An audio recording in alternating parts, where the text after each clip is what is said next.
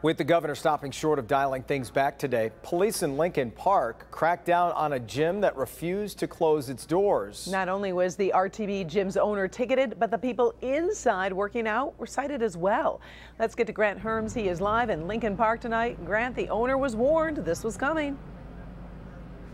Karen, the mayor told us today the owner here at RTB Gym was told on Tuesday they weren't allowed to be open, but come Wednesday morning the gym was open, and that's when police started writing tickets. Closed today with a note on the door and do not enter, governor's orders. Yesterday at the RTB Gym in Lincoln Park, police doled out a dozen tickets to those inside, employees, members, and the owner, all given misdemeanors. The gym had been open since June 27th, according to its Facebook page, 3 days after a judge upheld Governor Gretchen Whitmer's appeal to keep gyms closed. So when it was brought to the attention of City Council earlier this week, RTB was warned to stay closed and didn't. The downriver area has been hit very hard. Lincoln Park in particular has had over 35 deaths. Lincoln Park Mayor Thomas Carnes said he was following the governor's orders and says they can't pick and choose which orders to follow. I don't think it's up to us to determine which is proper, which is improper.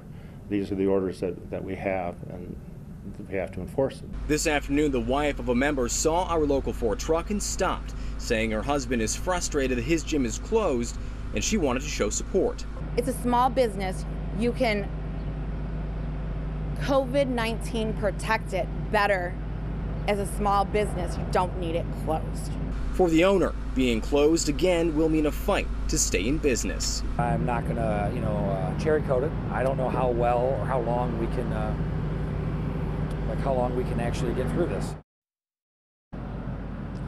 Now, doctors do still say that gyms are places where the virus can spread easily.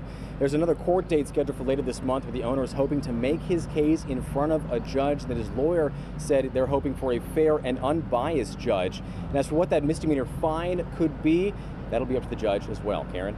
Now, Grant, there is that ongoing lawsuit still where gyms are fighting to reopen. What's the status of that?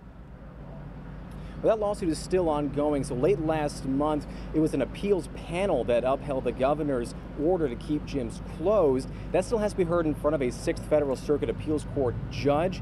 And the people behind that lawsuit, those gym owners, say they will continue to fight this, but they will still keep struggling as their gyms are closed. Karen? All right. Thank you, Grant.